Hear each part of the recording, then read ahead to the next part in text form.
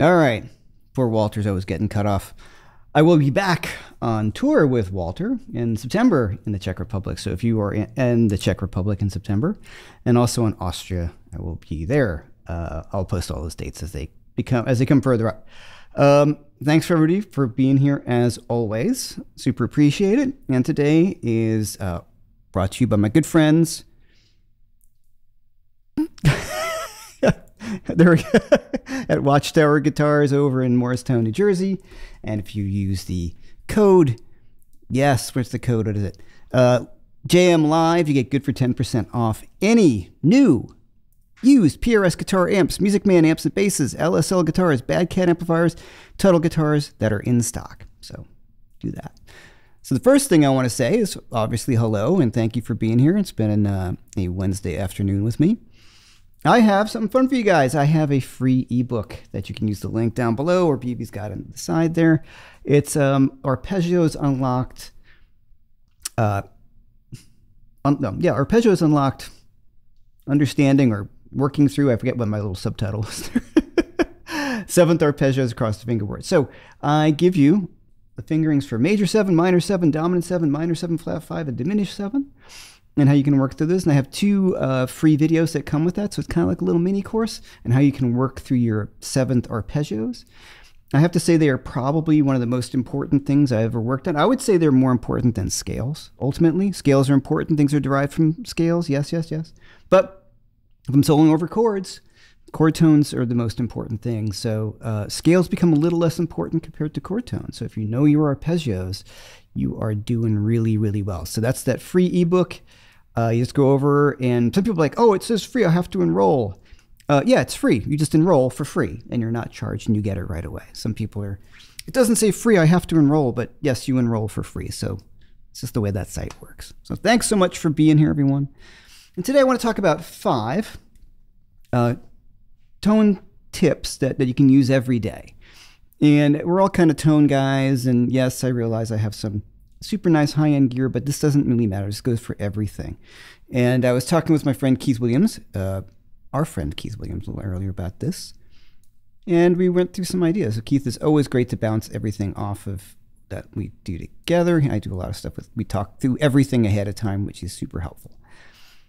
Okay. One of my favorite things to do on the fingerboard, sorry, on the guitar, just getting my notes up, is to not play with the volume knob on 10. Let's see, hopefully we can hear some of this. Now, small caveat here, I do not have treble bleeds in my guitars. So I don't necessarily like them or I find them to be kind of difficult, but this is all this kind of nerdy stuff that does make a difference, is I do have a buffer on the floor. My tuner always has a buffer, so that helps change the impedance or so when you turn down your volume, it reacts the way I want it to. I got this trick, this concept, I mean, I learned it from a bunch of stuff that Mick and Dan talk about all the time at a pedal show. And I've heard Michael Landau, who is the Tone Meister, talk about this stuff all the time. So he does not have a treble bleeds, but he does have a buffer on the floor. We'll see what I'm talking about. So here's my guitar volume full up.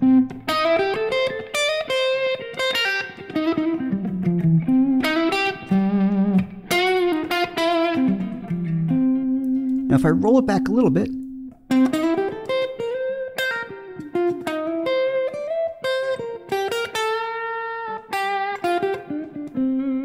what it does certainly rolls off your gain a little bit, but it takes off some of those spiky highs.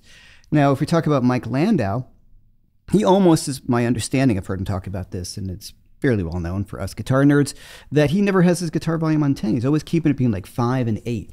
Now, that all depends on all sorts of stuff, like what pickups you're using, what kind of tone pot or what kind of volume pot you've got on there, what the taper is. So I don't go by numbers. I just go by my ear. And a lot of different pots have different tapers. So, don't get too caught up in like, well, Jeff said I should have it on 5, but it doesn't sound good. It doesn't matter. Your guitar could be 5. That could be 8 on my guitar, depending on the variances of the pots. And we've got Lyle here who can explain all that stuff. I just kind of know that it's different. So let's take a little listen. I'm going to try a Strat so we can hear the difference too. So I got a Nick humbucker here. So I'm going to bring it down. All the way up. I'm going to roll it back just a hair.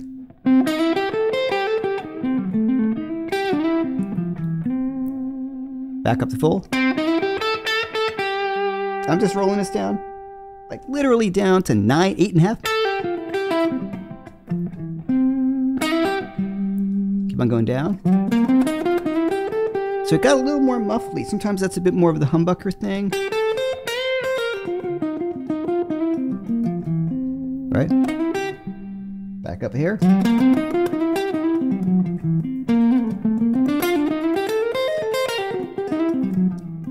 Playing arpeggios. Get your free ebook. Now it's gonna, like I said, it's going to vary dramatically with the tone, with the volume pot, excuse me. Keep on saying tone pot. We'll get to that in a minute. So all the way up. Now I'm gonna clean up the guitar tone a bit. I'm gonna use a clean sound, a little overdrive. I'm using my Bloomfield drive, but here's the clean.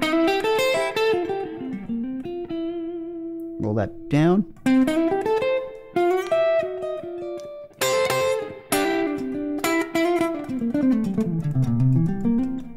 Right? So I'm sure you guys can hear that online.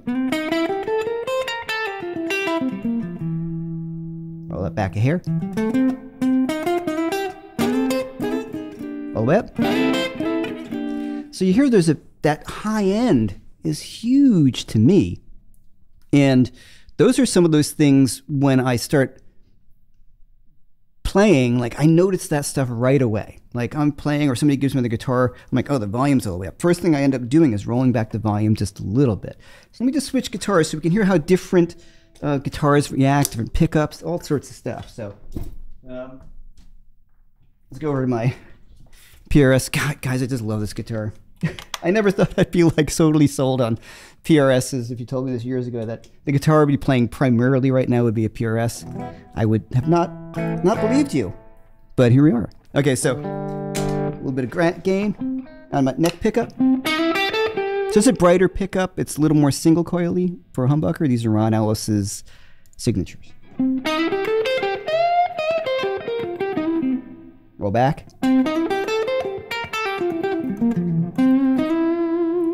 So I kind of live around there. Roll it back. Roll it up. So you're getting more gain, but you're also just getting a little less spiky. I know Joe Bonamassa talks about this all the time. He never really has a guitar volume on 10.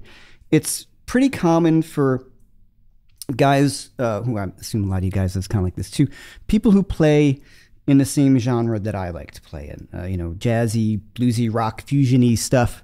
If you're playing in a metal band and you want to be full volume all the time, it doesn't really work. You want to get more of that kind of harder sound or more quick attack or the transients. But for me,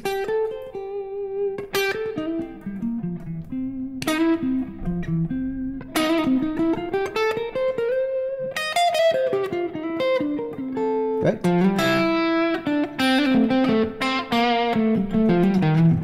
Back a little bit.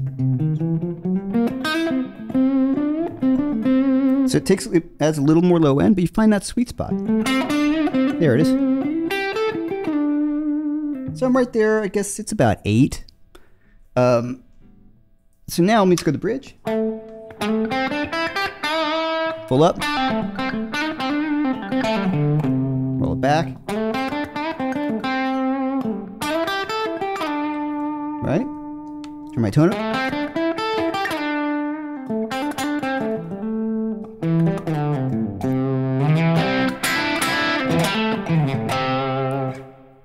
So you guys hear the difference? And let's just switch to a Strat. We can hear that.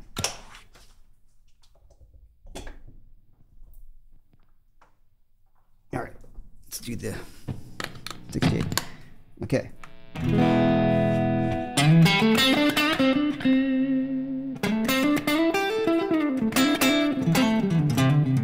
Now, especially on single coils, to me, it's really huge, right? So full up volume.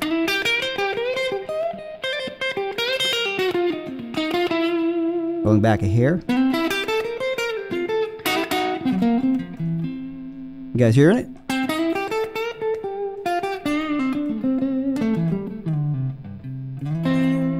Go that bridge.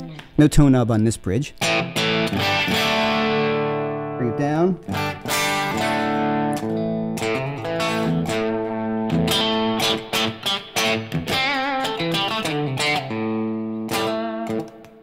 So I'm also bringing, like the volume of the guitar obviously comes down, but the first thing I hear besides before a big volume drop is I hear some of the rounding of the top end. So to me, this is one of my favorite things. You see when I play, if you see gigs, I'm messing with the volume knob all the time.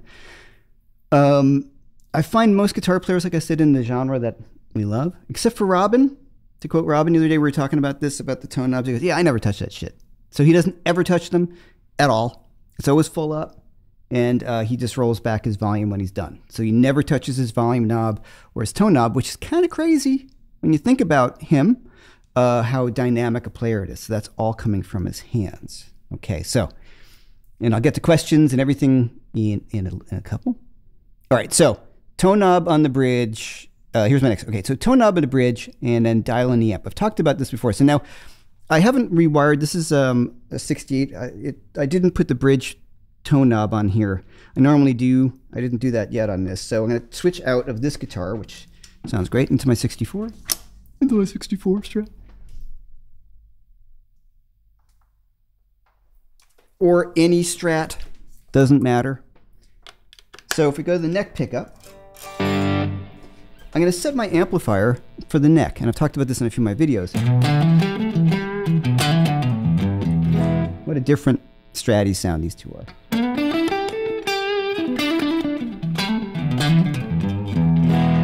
So sometimes when I go to the bridge, if I like that Stratty sound, that might be a bit harsh for me. So what I've done, and this is something I stole from Eric Johnson many years ago, I've moved a traditional old style Strat will have the tone knob for this would be the tone knob for the neck, and this would be the tone knob for the middle, and there would be no tone knob on the bridge like my 68 has. Sounds great because we have no tone knob. I'm going to probably put a no load pot on that. But sometimes when you go to that bridge pickup on a Strat, it can be pretty bitey, which maybe you don't always want that. So I have the tone knob set on my bridge as well, so I can dial that back. So once again, it's all by ear. I don't know. It's the original, everything the original wiring here. I just moved that wire, except for the 5-way. So I don't know what the value of that cap is. It's the original. I just moved a wire because this was already, some wires had been moved. And plus I'm playing the guitar. So here, so I've got this neck. Let's get kind of a little more.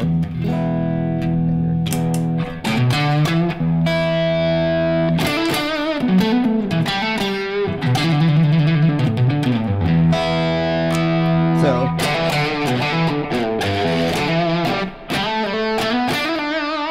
might be a bit bright, so I roll it back.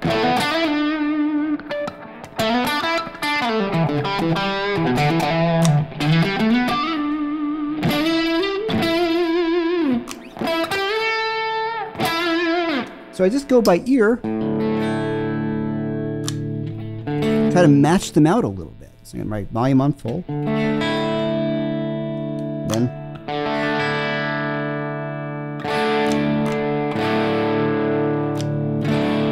so where do I think they sound good together?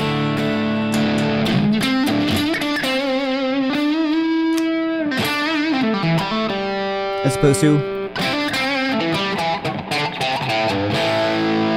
so that can be really bright and bitey. So the first thing I do on any guitar, all my guitars have a tone knob for the bridge, and I dial in the amplifier for the neck pickup. So sometimes that might be a bit bright, you know, maybe. Might be a bit bright, excuse me, for the bridge, and that's on purpose. So I dial in for the neck where I get that kind of, you know, fluty or whatever you want to call that hollow, great Strat neck tone that I like. But when I go to the bridge, that can be a little bright. It's the same thing for a humbucker guitar. So let me just check that out on a Les Paul, and we'll hear that too.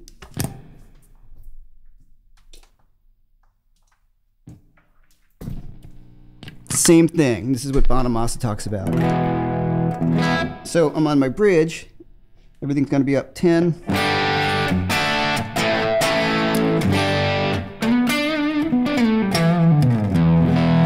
now, I want to clean that up a little bit.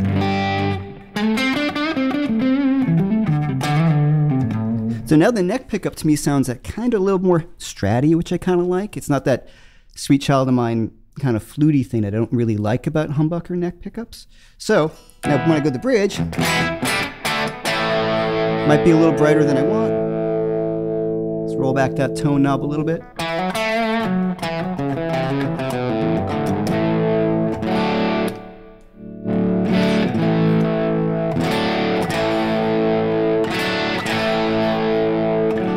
Low back my volume a little bit on both.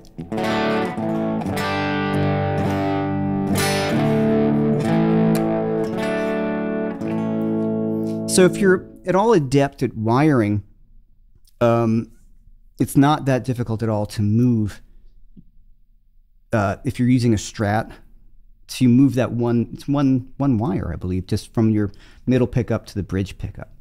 So all my guitars are set up this way. I think it sounds so much better. I have so much more control over the tone. I've done a bunch of videos on this. This is 50s wiring, so that's a big part of the thing as well. Now, you won't get some of these same sounds if you have a standard modern wiring with a treble bleed. So when you turn down the volume, it doesn't darken up a little bit like mine would. So there's two things going on. Once again, I'm using a buffer, which helps a lot. If I took the buffer out of line, it would get darker. And I just use buffers anyway because you're running cables. And the treble bleed is there to make up for that. So when you roll back your volume, your guitar stays brighter. So if I were to maybe go on a gig with just guitar straight into an amp and I wanted to have everything, maybe I'd want a treble bleed, but I'd always want a buffer in the line because it helps the sound for me. It keep that high end a little brighter even as I roll back the volume. So you might just ask, well, why don't you just use a treble bleed? Because I don't like the way they sound. I know some people say that you could dial it in, there's magic combinations of caps and resistors. I've not found any that I really like. Guitars feel most natural and organic to me with no treble bleed. All right. I have a lot of questions hopefully coming up. Please hit questions first and I'll be happy to answer them. All right, next one. This is one that's really, really cool. Amp turned up, hands turned down. So very often when I'm practicing, let me go back to, let's stand a Les Paul for a minute. The amp might be much louder than I would. I tend to have my amps a little loud. And not loud for the sense of like I want to blow my ears out loud in the room, like, oh my God, this guy's really loud. I can't get away from it. I don't mean that. I mean, it allows you to have some dynamics when you play. In guitar, unlike, let's say, the trumpet, I toured in a band with a trumpet player, and when he was warming up backstage, that is like the loudest freaking instrument in the world, acoustically. So they can go from whisper quiet to it sounds like a foghorn, and it's really loud. So the guitar, we can't really do that unless we're playing through an amplifier. And if we're playing the kind of music we're talking about, a little more dynamic, as opposed to hard rock, which doesn't stay quite as dynamic, or metal or anything like that, that the volume of the amplifier, if it's up kind of louder than I would normally play if I'm strumming full volume, that allows me to play more dynamically. Now, it's going to be hard to do, through the internet because you're not in the room with it, but if I have the amp a little louder, it allows me now,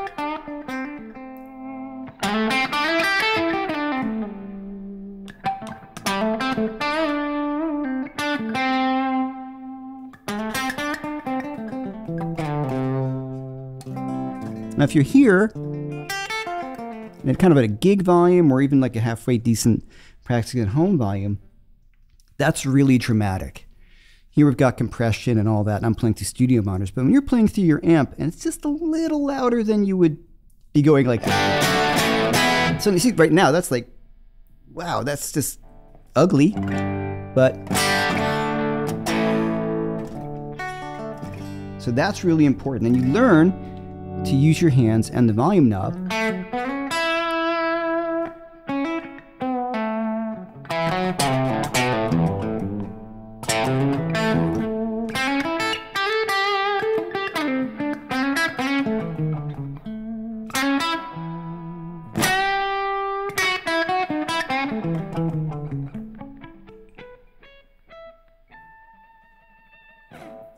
So I didn't touch my volume knob there in the last part.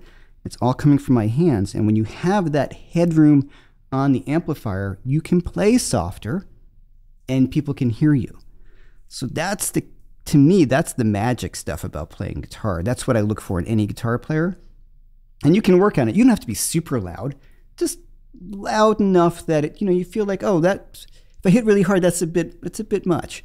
And it can be above TV volume, if you know what I'm getting at. Like, it doesn't have to be super loud. But when you start working this on a gig and then you get into a band that's really dynamic and you have enough volume and you're like, wow, this is really cool. Friends of mine talk about this. Matt Schofield's on my show all the time. We talk about this. We've spoken about it on the air with David, that how loud is too loud with David Grissom. And Robin is super loud. And all my favorite guitar players are kind of loud. And I don't mean loud for the sake of loud. I mean because it allows you to be dynamic. And if somebody plugs into my rig and they're not used to it and they're sitting in, sometimes they're way louder than me simply because they're not used to maybe playing that way. So I also like to have a volume pedal on the floor. So it works like a master volume on my amplifier so I can really control everything. So that's the next one. All right. And I got one more. This is a weird one. It's kind of funny, and some people may argue with me on this, but you always need less gain than you think. A little bit of volume on a gig makes up for a lot of compression. So you're at home, you're trying to shred on something, you're trying to play a little faster, and the tendency for myself oftentimes is to have too much gain on because it emulates the compression that you get from an amplifier playing live. So if you're at home and you're noodling and you're like, wow, it sounds great, and then you go to rehearsal, you're like, oh my God, like there's the Fletcher Munson effect, right, where you have much more low end going up, but there's also sometimes you just have way more gain. You turn on your drive tone, like, whoop, feeds back, or you sound a bit like a swarm of bees. So practicing with the least amount of gain you can is really great to do because, one, it gets your chops together, right? Then you're kind of doing it. Also, I've always found on gigs, I always dial back my gain. At home, I'm trying to emulate something being louder and that feel you get, which it's very difficult to get a low volume. Lower gain on a gig also helps you cut through way better. That's a huge, huge thing that I learned years ago. I started playing in metal bands when I was younger. You take a solo and you just kind of disappear because I was overly gained out. So the cleaner the guitar tone, as clean as you can get it, that's definitely better. If you listen to old Van Halen, Eddie wasn't that distorted. It wasn't like super shreddy distorted. Now, of course, if you're talking about someone like Steve Vai who plays a lot of gain, I'm not saying you don't have to. A lot of gain, you got a sound guy. If you have the mids right, you adjust. All those things, cool. But my favorite guitar tones are almost generally on the cleaner side, which is kind of really more fascinating to me when I started getting into it. And then when I started gigging more live, I realized that I would have way less gain than I would on the floor. You do a sound check and you're like, whoa, that's where I kept your pedal. So now that brings me to one final thing, and I'll get to questions. Is dialing in your rig at home is one thing, but the second you get to a rehearsal or a gig, it's completely different. You're going to probably turn down the bass in your amp. You're going to turn down the gain maybe. There's certain frequencies that you're only going to hear when you're loud. And when I'm saying loud, I mean at a gig. It's the only things that you're going to hear. If you're practicing at home at a lower volume, it's like a completely different thing. So those are 5 things that I think you can kind of start working on today. So just go through that real fast. That list. Volume knob not all the way up, which I love. Once again, it's keeping the volume down a little bit on the guitar, gives you a lot of sonic possibilities, warms up the high end or the front end of the guitar, the tops, dials it back. And then if I want to get more of that sound, I will use the volume all the way up. If I want to cut through a bit more, if I want to play a little more high gain, I think that sounds good because you get that treble that really helps with when you're playing higher gain. Tone knob on the bridge and then dial in the amp. So you're dialing in your amp for the neck pickup. You got the tone knob on the bridge. Pretty classic, pretty common thing to do. Amp turned up, hands turned down. That's another big one. Keeping that headroom and practicing getting the dynamics from your hands and working with the amplifier, as opposed to like I can't use multi-channel amps. I mean, I have the T-Rex multi-channel, but I never use it as a multi-channel amp. I just use it as one channel, because to me the multi-channel amp is where my volume knob is in my guitar and maybe an overdrive pedal to push it over the top. To me, multi-channel amps are just weird. Like this is my clean tone, this is my dirty tone. Like this is my clean tone, you know, and this is my dirty tone. You know, so it's all coming from the guitar, and that's the way that's the way Clapton did it. Good enough for me.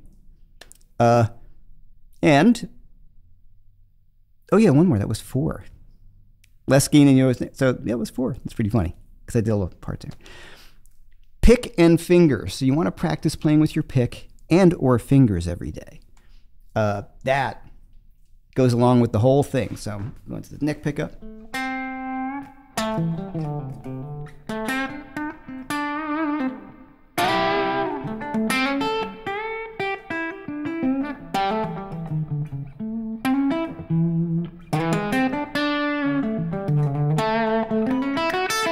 Pick. Fingers.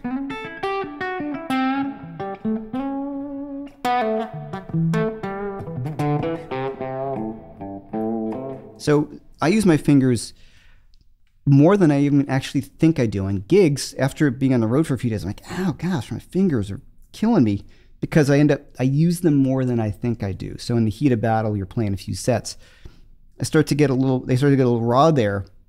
So definitely rhythm guitar.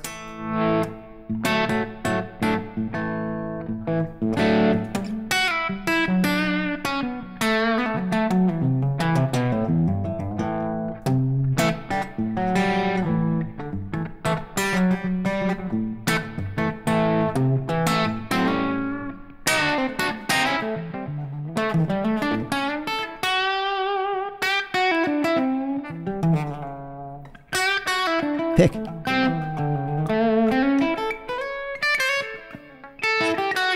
Fingers.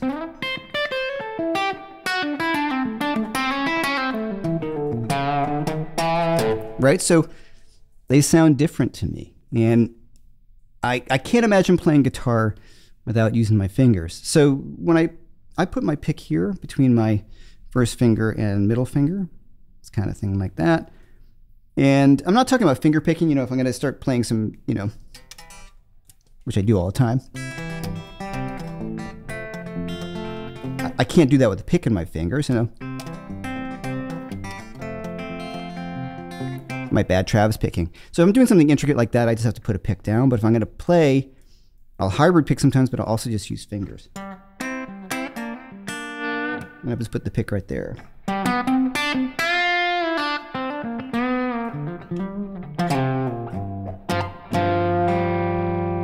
All my favorite players do that. And to me, you start mixing that with turning the volume knob a little bit down. 50s wiring if you're playing a Les Paul. A little bit of volume on the amp. Playing with different picking fingers. Then you're really starting to get into it. And for me, that's the stuff. That's where the instrument becomes an emotional, a conduit to what you want to say, as opposed to everything being one dynamic level. Okay. What do you guys think? Got some questions? Definitely fun. I got to do my Watchtower ad. All right, let me just do my Watchtower ad, and then we will get to questions. All right, so I'm really happy to have today's brought to you by my good friends over at Watchtower Guitars in Morristown, New Jersey. One of my favorite stores, great guys, John, Wassel, and Steve. I think my favorite guitar store, just the coolest stuff, greatest guys.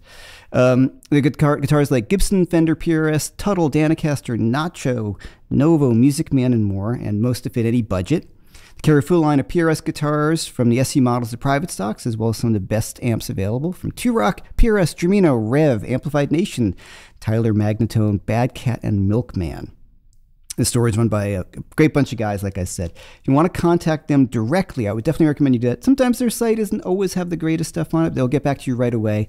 And the number directly you can text or call is 973-900-4755. 973-900-4755. And anything you see that they have in stock, well, you can get 10% off by using JM Live for anything, I should say. Any newer used PRS guitars, amps, Music Man guitars and basses, LSL guitars, Bad Cat amps, and Total guitars that are in stock. Two really cool things that are going on is, one, they are working with LSL Guitars with the former head of the Fender Custom Shop, Chris Fleming. He's doing an exclusive run of LSL guitars for Watchtower, where he's going to hand do all of them with painting, relicking. I've got a bunch in order. You can also custom order one once again, 973-900-4755 for details. Also, we are doing a run of PRS private stocks.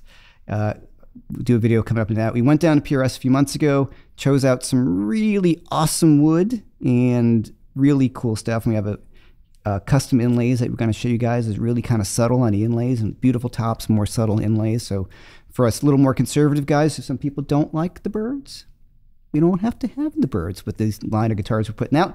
And we're going to do 5 of the single cuts and 5 of the semi-hollow double cuts. And the single cuts are all going to be like 8.5 pounds tops. We really specified the weight because that's super important to me. And I'm looking forward to those getting done.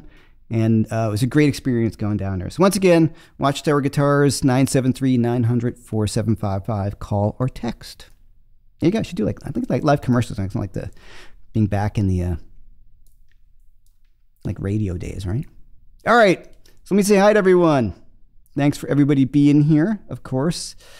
Dave Keltner, Joe Burnett, Slick Salmon. I love that. Randy Lurt, what's going on? David Cromwell, Jason Carter. Hey, my brother Steve's here. What's up, Steve? Wayne Baser.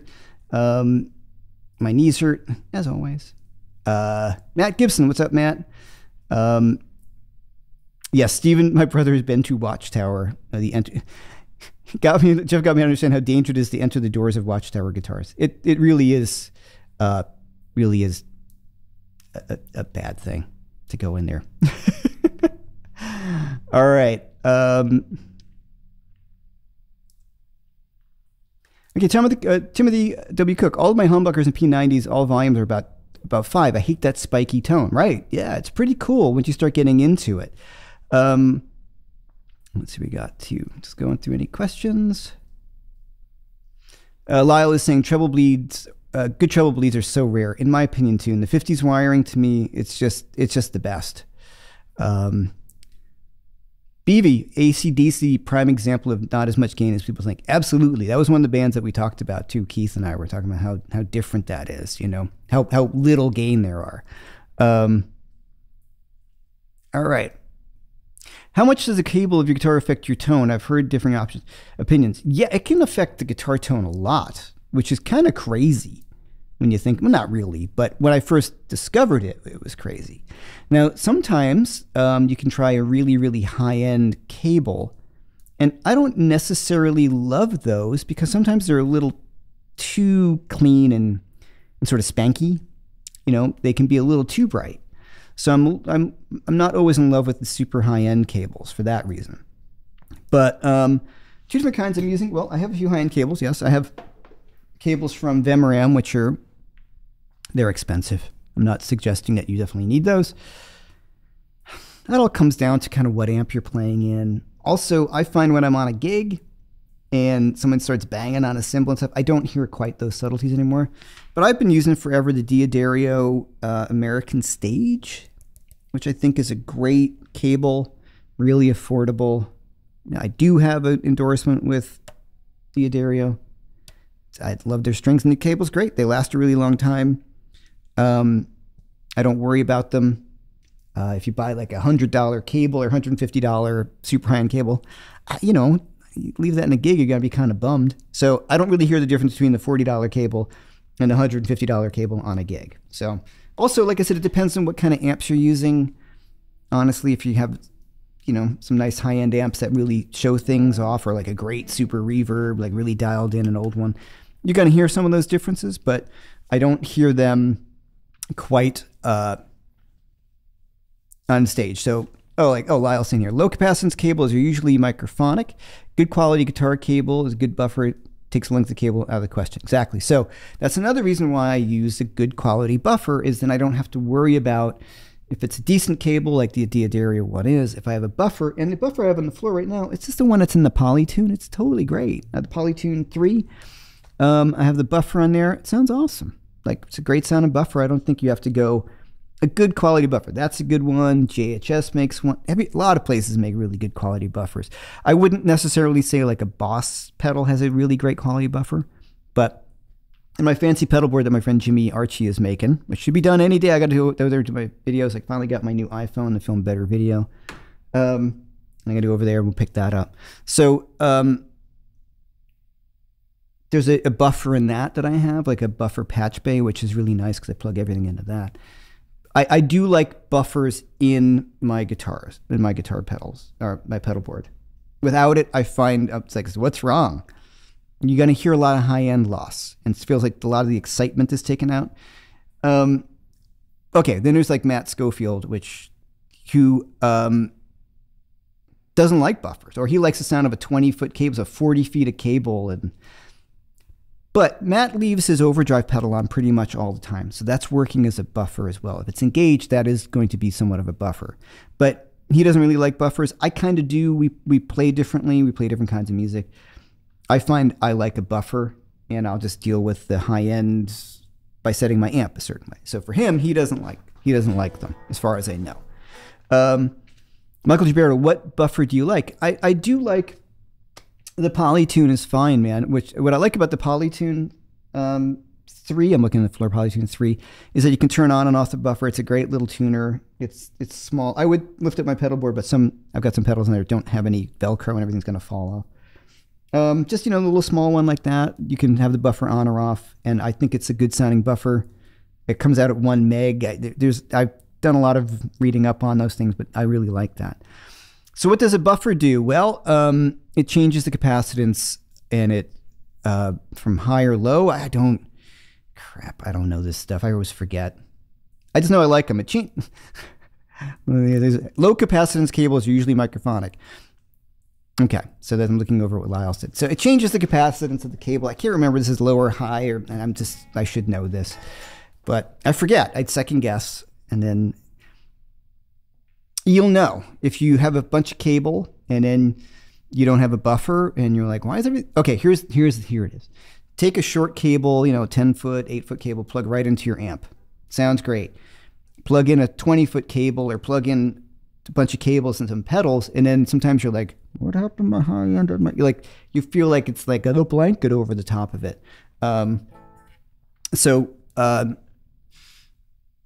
is where where the buffer comes in. It just restores a lot of the high end, and it changes the capacitance of the cable, so it doesn't. The long amount of cables isn't affected. Converts the high impedance pickups to low impedance that can travel further without losing signal and introducing noise. Thank you, Lyle. Yes. See, I always knew that. Change to low, yes. And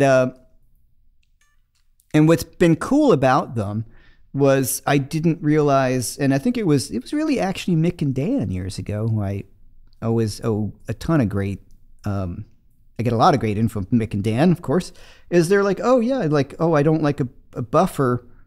I don't like treble bleeds, but if I don't use a buffer, I can hear it. And I'm like, oh, that's right. Oh, I never thought about that. And then Mike Landau, I remember him saying the same thing when he was talking about his guitars that he has out, that he doesn't use treble bleeds, and he always has to have a buffer in line for him, for stuff to feel the way he wants it to feel. Okay. Some more questions. Have you ever used a wireless system live? If so, what was the main tone difference from using guitar cable? I used them once many, many years ago when I was touring in a band. We had a big enough stage where I could use them. I don't know, man. That was my hard rocky metal days. I can't say like I thought about tone then as much as I do now. I think I had a good guitar tone, but it was just like a hard rock metal-y tone. I was into it, but I don't play in a place big enough now with wireless, and I've just gotten what I like to do so dialed in that I personally would not go to a wireless if I didn't have to. So how's that for an answer? Like, my friend Angus, he's got he does wireless at the Trans-Siberian Orchestra because he has to. He's on risers and flames and stuff behind him. So that's wireless, but it's a different kind of thing. For me, the music that I play primarily is an interactive, live, improvisational thing where the tone and the interaction with the band is a big, huge part of it. And there's never a room big enough that I need a wireless system. So if I were playing the Garden, yeah, I'd go wireless. Supposed to run around with a big cable. I could, depending. I don't know. I'll let you know when I play the Garden. The main difference I know is that you can run around. But it's got to have that buffers it. I know, like, there's that really cool thing, Sodalis, that the preamp section of the wireless that Angus Young uses as part of his tone, he puts that out. So it's pretty cool. How loud can you push the home dB wise? I don't really play loud because, I live in New York City or in Brooklyn and my neighbors are here and I just don't want to be a dick. I probably am to them anyway, but I'm pretty cool about how loud I play. But when I'm saying about playing loud, it's just loud enough that you can experiment with being dynamic. If you're always playing at a whisper volume, like I'm watching, my wife's watching TV and I'm trying to play, like that's not going to be what I'm talking about. I'm talking about just loud enough that if you play really hard, it punches, and if you kind of roll back the volume or play softer, you can feel the dynamics in the guitar. It's as close, it's not going to be the same as doing that on a gig where you actually have some real volume. And then that's a real thing you have to learn too. Learning how to handle volume on stage is really, really, really big. That's why a lot of bands are too loud. They just start playing and they don't have a handle on volume, which is really based upon experience, I have to say, because it's a different thing. So rehearsal is good, but if I live in New York, nobody rehearses. I mean, I don't have any rehearsals for my gigs. We just run through something at a sound check. I trust that I have charts and I trust that they learn the material. So when I go to the Czech Republic, we rehearse one the day before and then we just start the tour. And we usually just end up, depending on how much time we have to rehearse, if the club gives us some time, just trust that everybody does it and learns the material. And yeah, rehearsals are good, but the answer to that is having really, really good charts and hiring conscientious people. So all my charts are real. I hired a friend of mine to write my charts because he writes much better charts than I did. He wrote out the bass line, he wrote out drum kicks, like he wrote out all the things everybody needs to have. So for me, that's the answer to not having rehearsals. Hiring the right people who care about your music, and then also good charts really help. So Eric Clapton at Madison Square Garden several times, he does not use a wireless. Yeah, nobody I know of my favorite guitar players uses wirelesses. It's just, you just get used to it. It feels different. The wireless stuff, like if you're Angus Young, who sounds amazing, but he's, running around the stage doing the whole thing, that's a rock show. So to me, that's a different thing, as opposed to, Clapton's just Clapton's performance would be the same as if you were playing a small bar as opposed to a big thing. He's not duck walking across the stage, like Angus does. My experience with my ancient Nady 49R was that there was a slight change in tone, but the small through the years has been okay. About 40. Yeah, you get used to it too. You just start to dial it in, I live in a flat, so I suppose Jeff does. I just want to understand some meters, but I don't ever put a meter on it. But it's just a little bit louder.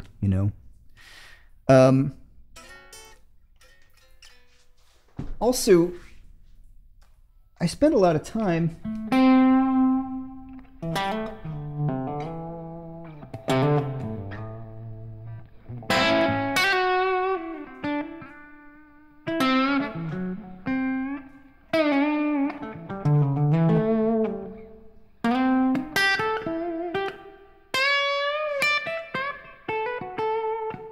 Hitting more notes.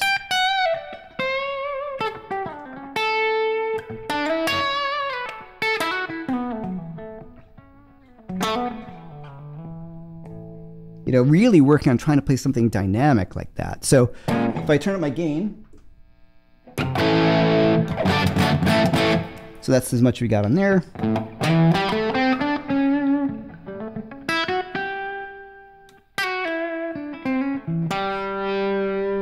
So if I had the full gain,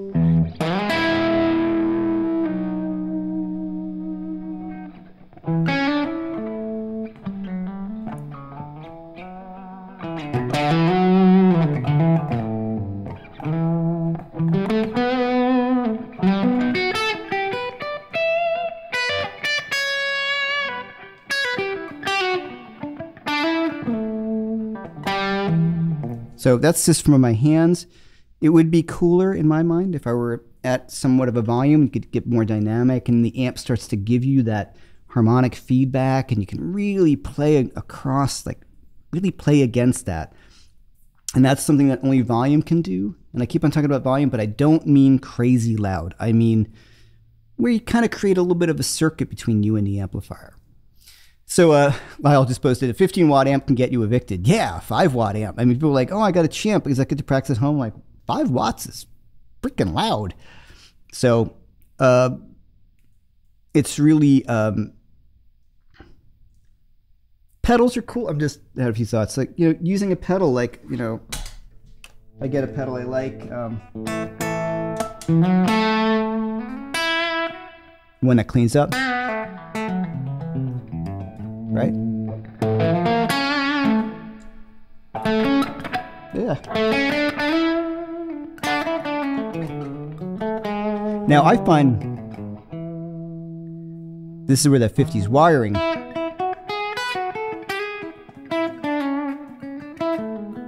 really is a great thing, because it's a weird beast how, like, if I turn down the tone, it interacts so very strangely. And I did a whole video, excuse me, on this. So all my 2 humbucker guitars are set up like this. If the volume's on 10 and I roll back to tone, I get that cool, you know? You know? Right, I get that, the woman tone. But, so check this out, I go to the bridge. If I roll back the volume, roll that tone up a little bit, the tone is on 2, but when you roll the volume back, the whole guitar cleans up.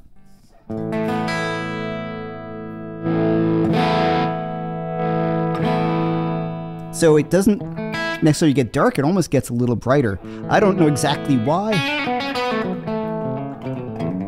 what the you know, the physics of this are. But I know it is something that's really important to my guitar playing at this point for me to get the most out of a guitar. So that's the 50s wiring thing. People ask me about how to do that. It's not a big mod to do it. I think it's simply like moving 1 or 2. I've done it on my own. You just got to go online or just bring it to your tech. It's really easy to do, and it changed everything for me, or made a lot of other things make a lot more sense. Like how does he get that great clean tone when he plays and he just turned down his volume? Why does it change that? The 50s wiring is really big. Lyle said I should I need to do a video on 50s wiring. Yeah, man, that would be awesome. Maybe we should, we should do a live together. That would be cool. I'd love to have, we should talk about that. That'd be awesome, just to kind of answer, you could answer dumb guitar player questions like mine. Yeah, I'm a professional. What does the buffer exactly do? Is it high capacitance or low? I always forget this stuff. Jason Carter, what studio monitors do you use? Is there much difference between monitors and playing through an amp live? Yeah, okay. I'm using just cheapo old M Audio BX5s. They're ancient, but everything's kind of dialed in. It sounds good. If it ain't broke, kind of, you know. Few things. Playing through studio monitors is very different than playing through a live amplifier, for sure. You guys know how much I love my Fractal stuff. It's awesome, but it emulates the sound of a mic'd amplifier. There's totally different than playing in a room with a real amplifier. Experientially, it's completely different. And me and my friend Mike Cope is here. We did some recording, helping with his record, And it was the first time he's really played through an amp and volume, and he was like, "Oh my God, like it all makes sense now." And I'm like, "Yeah." It's the first time I played through like a JTM 45-100 with a Strat and a fuzz face. Hendrix made much more sense to me. Not his brilliance, but how he was doing some of the things that he did. Because it's this connection between you and an amp, and you just can't get that through a studio monitor. It's just different. But the world is what it is. I mean, there's a price to pay for everything, as my tinnitus will tell you. So it's important that you think about that too, but just loud enough. So the studio monitors do sound different. There are some really great ones out there. I haven't gone too deep down that road because these things just start to get very expensive. Everything sounds kind of good right now, and I just get that. People say like, "Oh, what kind of home recording gear do you have?" Very little, because I'm a bit of a completist. It's like me. I think we've talked about it. I'm an espresso nut. I'm a coffee guy. Love coffee, and I've purposely not gone for a really high-end espresso maker. I just use my Nespresso maker, or I'd use like a AeroPress or pour over, because I know I'm going to go nuts and I'm going to want the crazy expensive machine. I already weigh the beans and grind them. My wife thinks I'm insane. I tie it and all that kind of stuff. So I know who I can be.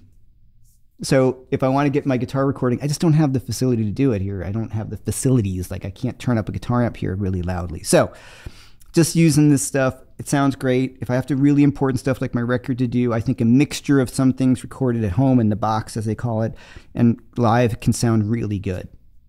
Given my druthers, it'll always be a live amplifier, but I can't always do that. Yeah.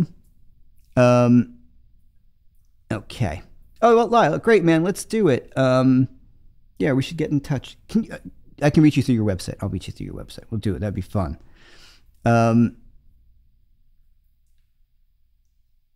This is from Otto von Fledermaus. Playing dynamically is one of the things I'm trying to do. I very much like using knobs in the guitar. I also have 50s wiring on my Tele, and I love it. Yeah, it's huge, and it's let's try something else.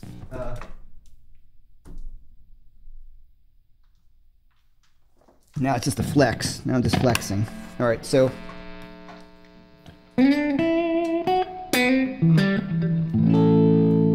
So they got the 50s wiring on the 50s guitar.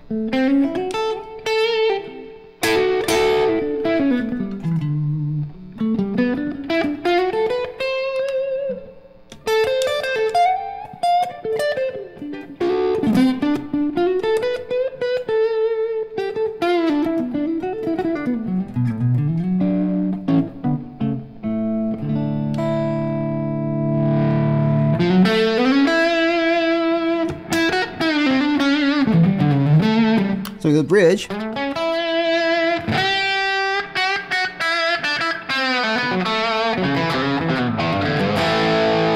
That's a bit bitey.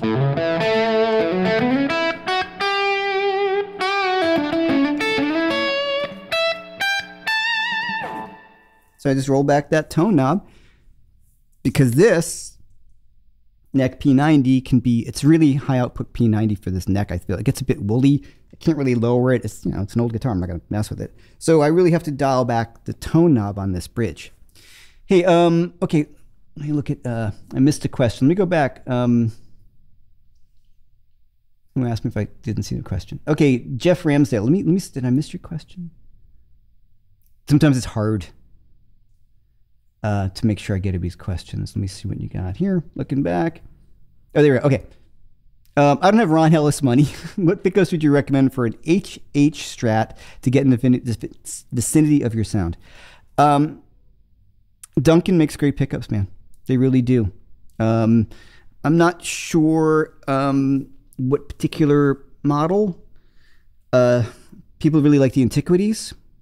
I think Seymour Duncan makes great stuff. They do. I mean,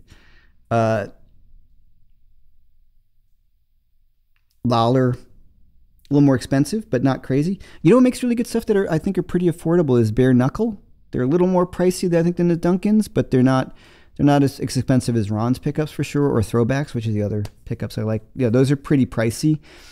I think they're worth it? Yeah, I do. But I think sometimes if you're playing, I have a nice sounding amp that really picks up those things really nicely. If you're playing through like a lot of other things, like, not a Two-Rock or an old Marshall or something, you're playing through like a regular, those subtleties are maybe not 100% there. You know what I mean? So I replaced my Landau did come with Lollar's. Yeah, it came with the Lollar Imperials. I like the bridge. I didn't love the neck pickup on that. I found Ron's pickups to be a little more, have a little more high-end attack, which I really, really like. I might change the neck pickup in that one to what is it? I might put, those are LRPs, and I might put a signature in the neck or something else. He's got a few other ideas. So I hope that answers your question. There's so many great pickups out there, but bare knuckles are really great, and I don't think they're that crazy expensive. And I see some of you people have picked up the Arpeggio free ebook, Arpeggio's Unlocked. Gone over and check it out, guys. It's for free. You just have to enroll for free. People say it's free. It's free. Just enroll. It's yours. And there's there's 2 videos, well, 3 videos with it explaining on how to use this. Just letting you know, it's showing you how to do it. Learning your arpeggios is probably the single most important thing I really worked on as a performer, as a player, as a musician. Also one of the most time-consuming things. So me giving you this is like, here, this is how you do it. See you later, but you just do one arpeggio at once, work on a major 7th, or use one that you're going to use a lot, a minor 7th arpeggio. Just work on your minor 7th arpeggios. It's a great way, and you start to see how the chords work. Also, for you guys who have my courses and over at Jam Guitar Lessons, that's on there. I put it also up there. I wanted to give you guys a thank you and a free course and all that. But also, it's a nice reference guide for any of you guys who have my courses. If I start referring to an arpeggio, they can go there and they're right there. So those are really cool too. Devin, what's going on, man? My friend Devin from Darwin, Australia. Got bare knuckle Rory Gallagher pickups and 2 of my Strats and love them. Yeah. I hear a lot of great stuff about them. I don't have many guitars. A bunch of my friends use them. They love them. So good stuff. Jared Hicks, would you say learning arpeggios helped you with playing over changes in the Robin style? Oh, yeah. Oh, absolutely. Yeah, sure. Absolutely. So look, if we're talking about, an A7 chord, right? There's my arpeggio. So I'm playing over that chord.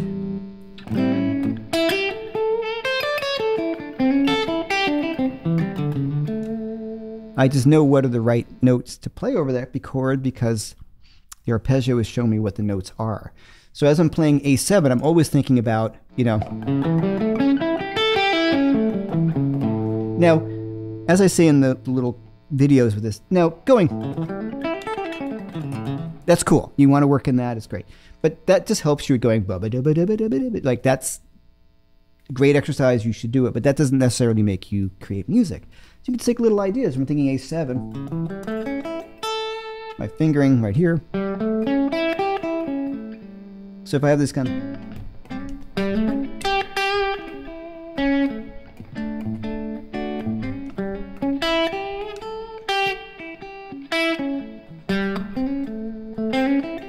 right?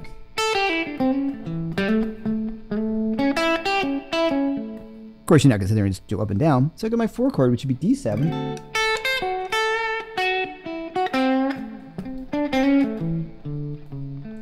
E7.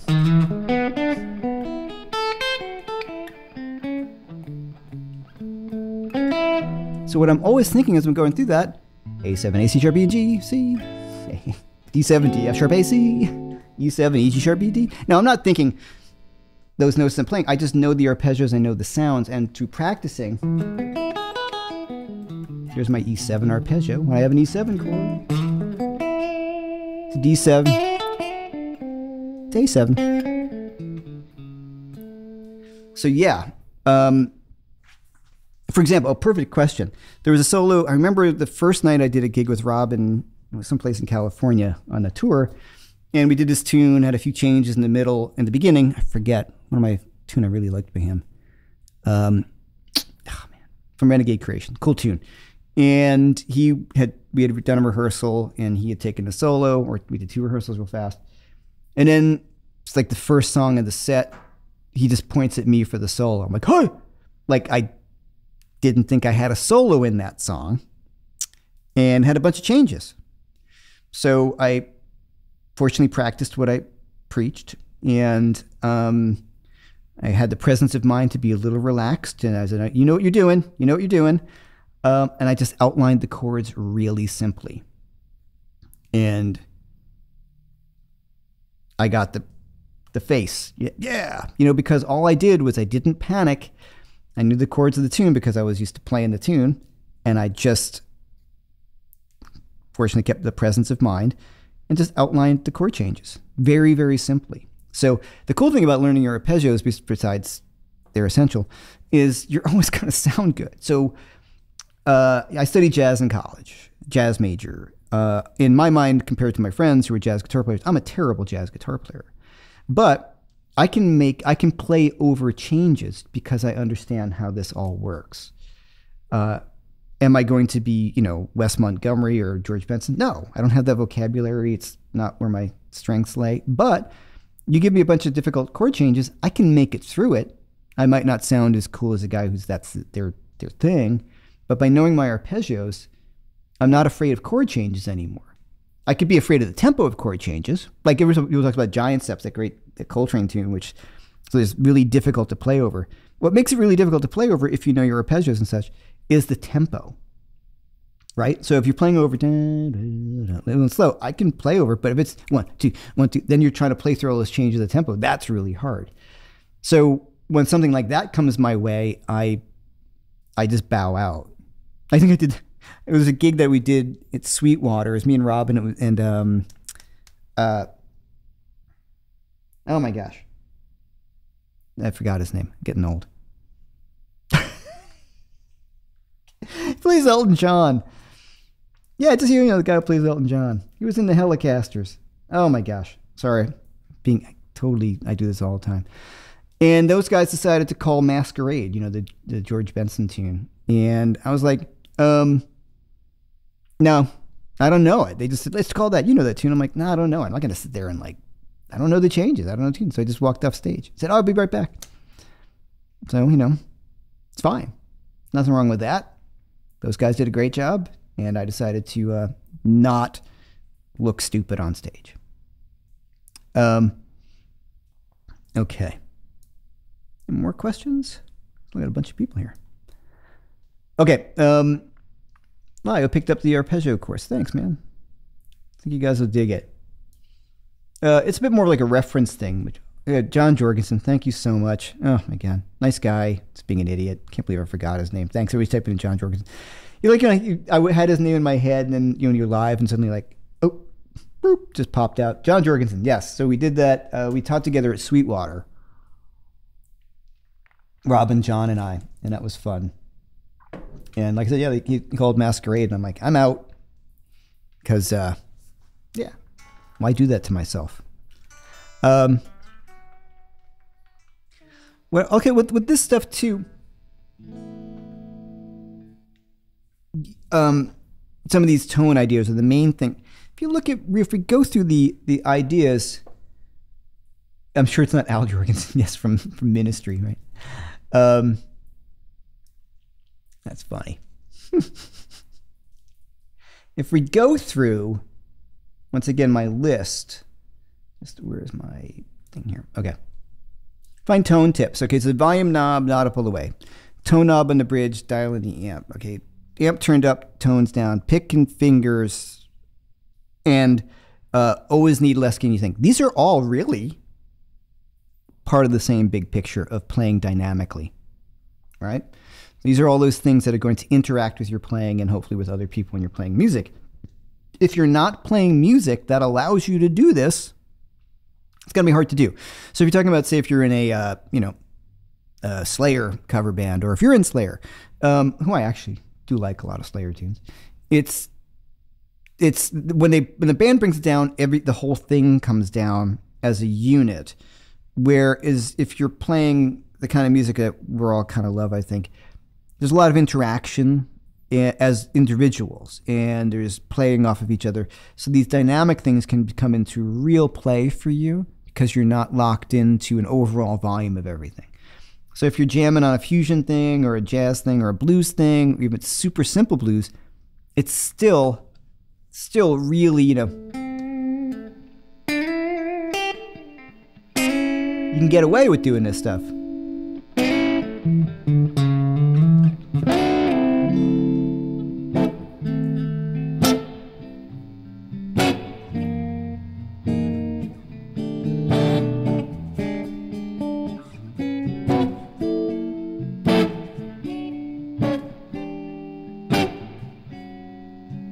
Right? So that's all from the hands and the thumb, and it's basing upon how loud I have the guitar amp, and those are the things that are important. So it's all connected. It's all about playing dynamically, which is, to me, the most important thing. Okay. Anybody know for sure what's the Marshall behind Jeff? I recall it in 2 internal jumpered, master volume added, but don't recall the model. It's a super lead, 100 watt, and it's from 1972. So it's a hand wired super lead. They were eternally jumpered. My tech, who's great. He's like, you know, if you're on the road, why don't you just jumper them internally? You're doing it anyway. You have to worry about the cable. And he's a pretty well-known guy. So I'm like, all right, sure, let's do it. So he did it. It doesn't look as cool as having the 2 things, but it's been great. Never have to worry about it. And it has a master volume on it. Yeah. My favorite thing actually has been the power station, because then I can actually crank the amp and then ride the volume with the power station, which is great. But yeah, I put a master volume in it just because on gigs, you know, it's just too freaking loud. I don't really gig with that thing anymore. It's just too big, too heavy, lazy. It's heavy. And it's big. Like, you know what I mean? You're walking in with this big amp, and super leads are, you know, they tilt to one side because they got the big transformer and all that. I love them. They sound great, and they got a great clean tone. One of my favorite clean tones is a Marshall. We talked about that many times. But, you know, the 2 rocks are great, or they're divided by, like, they're smaller. Can't necessarily that they're necessarily lighter, depending, but they are smaller and easier to deal with. And the master volumes, I think, on those are, on the 2 rocks, a little more integrated than just the nice master volume you put in here, but just doesn't feel quite the same. What about hybrid picking? What about it, Wayne? What do you mean? Like, I mean, yeah, I work on hybrid picking all the time. I do that as well. So yeah.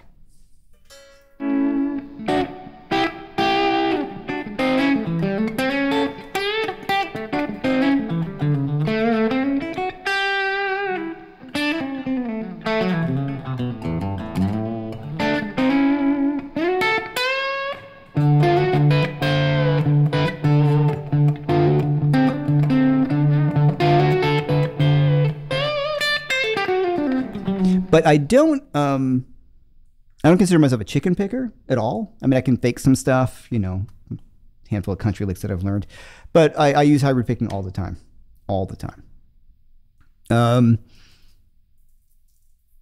You like the attenuation of the power station more than the aux. All right. Hey, Matt, what's going on? Yeah, okay. I talked about this last week. I don't mean that. I'm happy to talk about it again. To me, there are 2 different products. As an attenuator, I'm going through the aux right now. I don't like the attenuation on the aux because it's just like a step attenuator. Everything just sounds kind of fizzy and crappy. It's a different concept. It's great because I have it all the way attenuated, and then it has the artificial amp cabinets in it and reverb and all that. And so it's really useful for home recording. And that's what I'm using it for. So I use it as a load box with their software. And I really like that a lot. The power station can work as a load box. It does not have any IRs or anything like that in it, or any sort of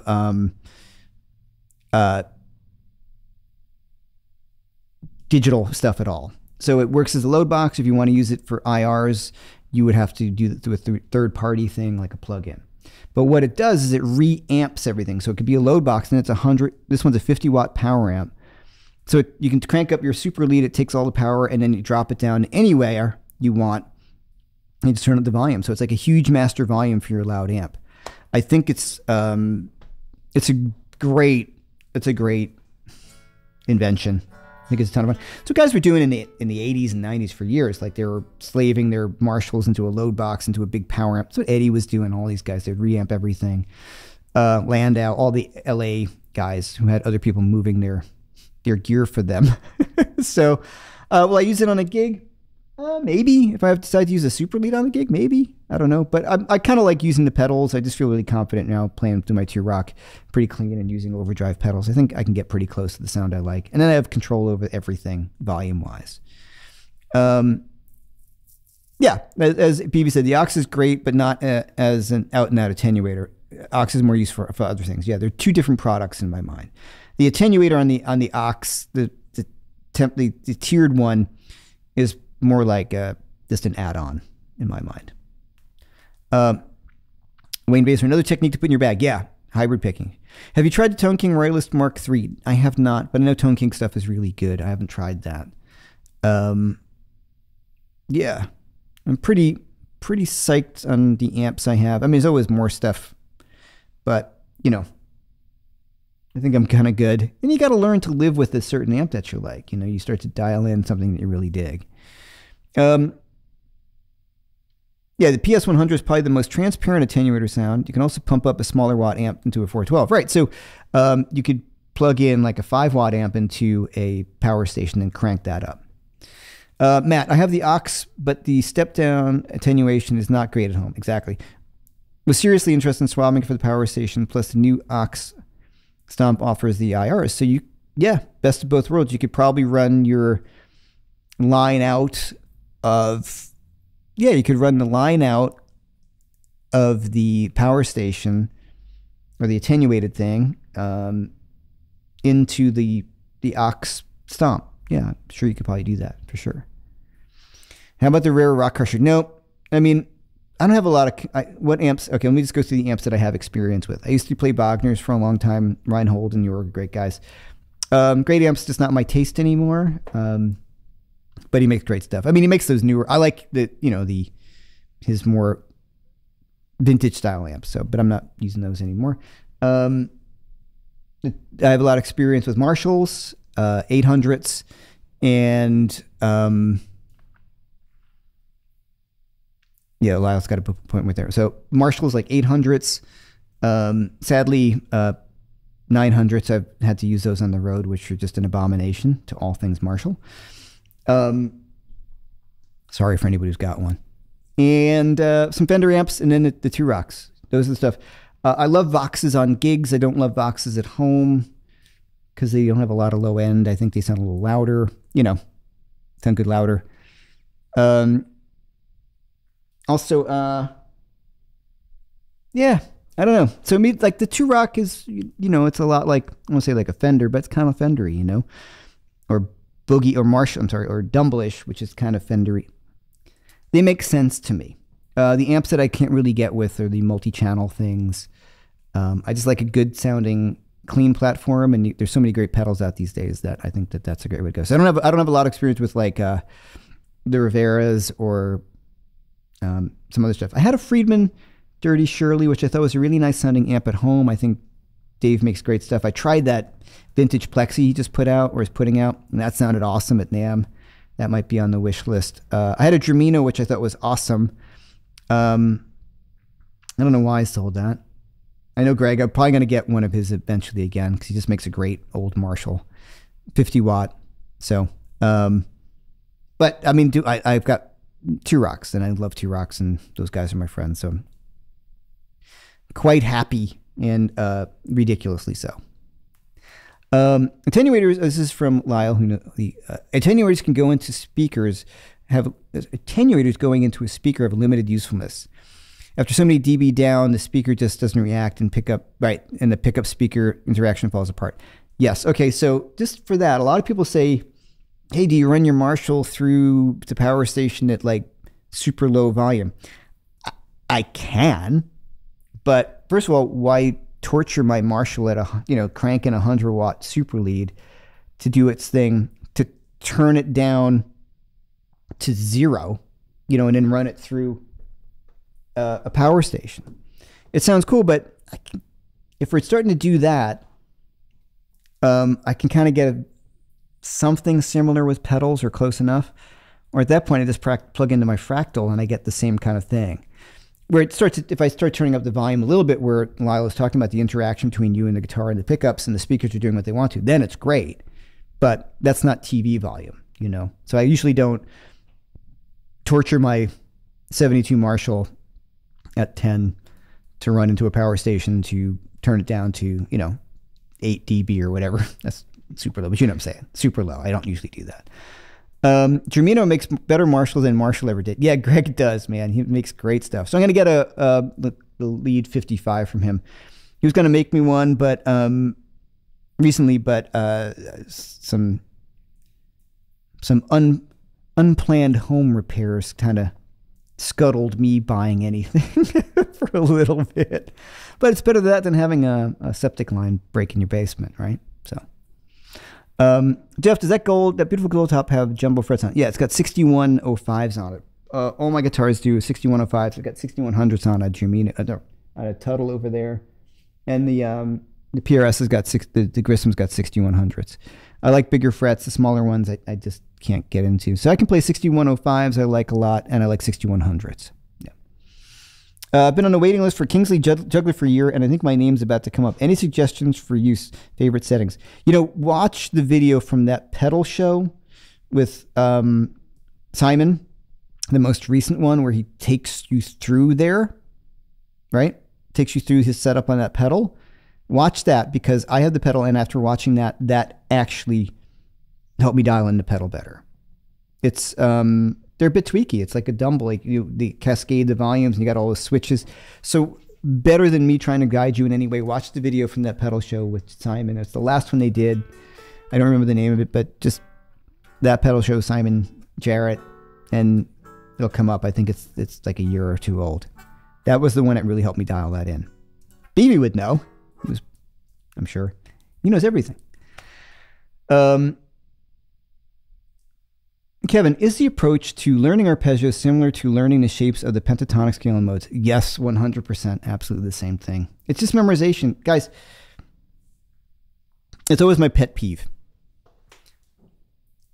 When people say like, oh, that's a jazz chord, or like that's an E flat demented, you know, some sort of thing. And I'm like, it's understanding this stuff is not that difficult.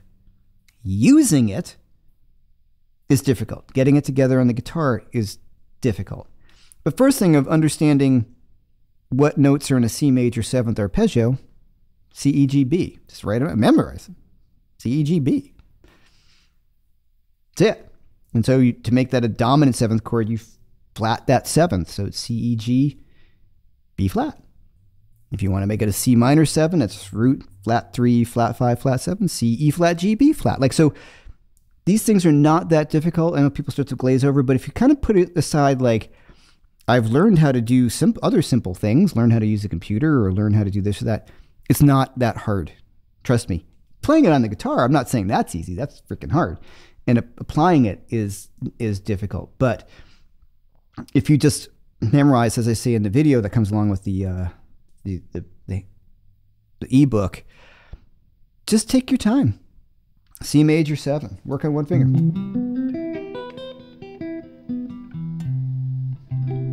Right? Okay, I feel pretty good. That's root 3, 5, 7, root 3, 5, 7, root. C major 1, 2, 3, 4, 5, 6, 7. 1, 2, 3, 4, 5, 6, 7, root. 1, 3, 5, 7, root, 3, 5, 7, root. So if I want to make that C dominant 7, it's root 3, 5, flat 7. Well, 1, 3, 5, 7. Well, I flat that 7.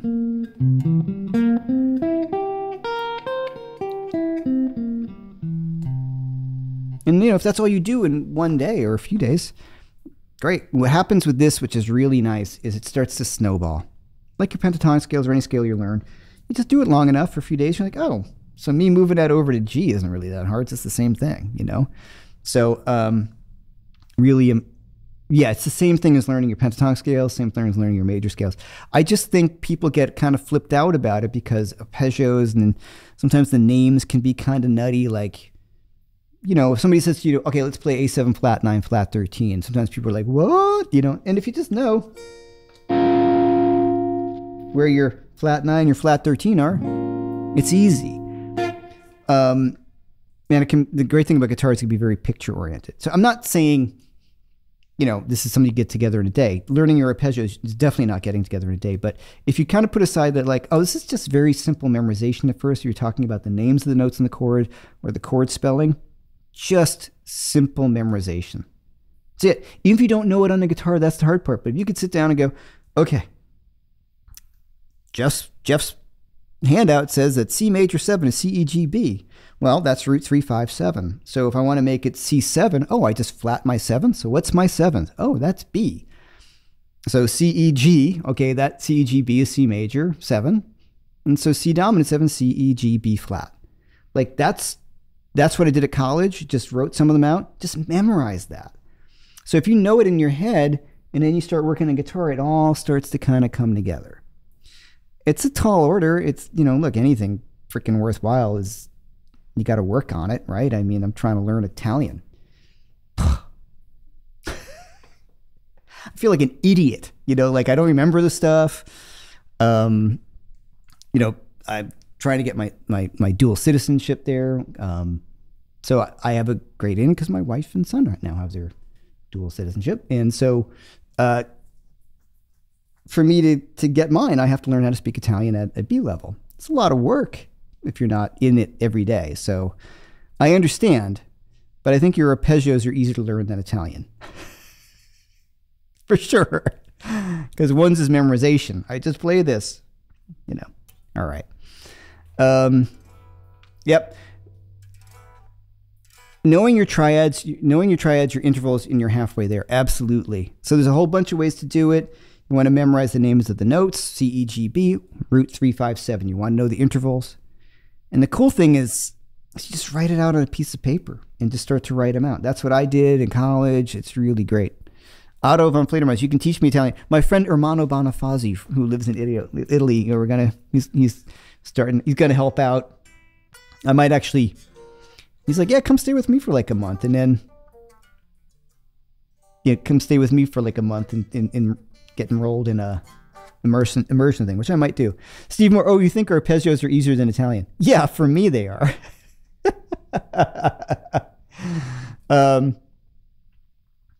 Oh yeah, man, Jason Carter, I'll become a master guitar player before I get fluent in German. German, that's a tough language. So I mean, it's Italian. I living in America, I took some Spanish in high school, and in New York, there's a lot of Spanish speaking people, and so you just pick up on a lot of these things right now. So Spanish, and I've been to Latin American countries and a lot. So Italian, there's at least the Romance language. There's things that make sense and connections for me. When I was in the Czech Republic, it's like it's just completely. They have a different word for everything. He's an old stupid joke. German too. Just wow, that's a completely different language. Of course it is, but you don't understand what I'm saying. If you speak English and you live in the United States and you're often familiar with Spanish, a lot of things make a lot more sense to me. It's like, I said, learning Japanese. My son is learning Chinese. Amazing. Now I understand your copy thing, Jeff, right? The modes are easier. The modes are easier than Greek. That's pretty funny. Yeah, I've lived in Germany for 4.5 years and I still sound like a novice. Yeah, that's a tough language. From my friends who've learned that. Yep, I speak German, Italian, English, and a bit of Spanish. I got you covered, Jeff. It was funny, like we were totally for fun. When I toured a lot in Europe, our tour manager was Swiss, so he spoke Swiss, Deutsch, German, French, Italian, English, and our drummer was a hysterical guy, would just bust on him if you mispronounced a word in English. Just because you're driving around in a van forever. You know what I mean? Forever. So it was fun until one day he's like, you Americans, you speak one language, I speak 5 languages. And we're like, I know, man, we're just having fun with you. And, you know, it's because the country's so huge. Like, the States is so huge. And, I tried to explain that to him too. Like, well, you border, like if I drove from New York to New Jersey, that's like like you're speaking a different language. It's not the same thing. So, anyway, blah, blah, blah. I digress. All right, cool, guys. Thank you so much for being here. Really appreciate it. Hope you had some fun. Is this the gold top from the Carter video from a few years ago? I can't remember. He was going through them at that point in time. Maybe. I have to go watch that video again. I think he was playing this one, and I was playing a different one, or I was playing this one. He was playing a different one. That was funny. They're like, hey, you want to do a video? I'm like, what? He's like, let's go to Carter and do a video. I'm like, okay. He's like, oh, let's play a blues. I'm like, all right. And he's like, let's play E. And I'm like, okay, cool. And so we start playing, let's B flat. Come on. And I'm like, gah, not that I can't not play a blues in B flat, but it was my early days of being recorded in videos with Robben Ford, so I was a little nervous on that. I think one of the comments I got from one of those workshops we did was like, oh, it was so nice of Robben to have one of his students up to play with him. People are cool. People are cruel. Okay, guys. Thanks so much. Please pick up the Arpeggio course, Arpeggio's Unlocked, free ebook and accompanying videos. It's a way of saying thanks so much. And while you're there, poke around. I got some other courses. It's a great way to help support me and the channel, and I appreciate it. All right, everyone. BB, thanks so much. Thanks to everybody who's been here. Totally appreciate it. I got to go walk some dogs. You guys are the best. Thanks.